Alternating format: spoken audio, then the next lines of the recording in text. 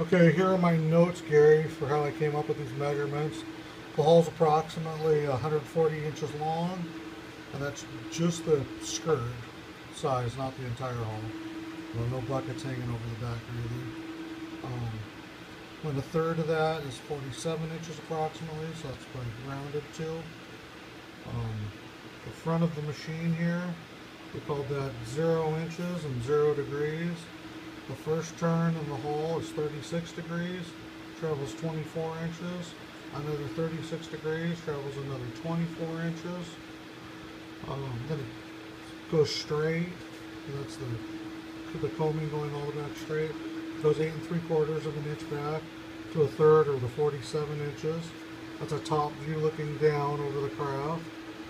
Looking from the rear here, where the hoops are underneath to attach the lower skirt fingers, where they're riveted on, it's 17 inches over to the middle of the skid, which is 3 inches wide.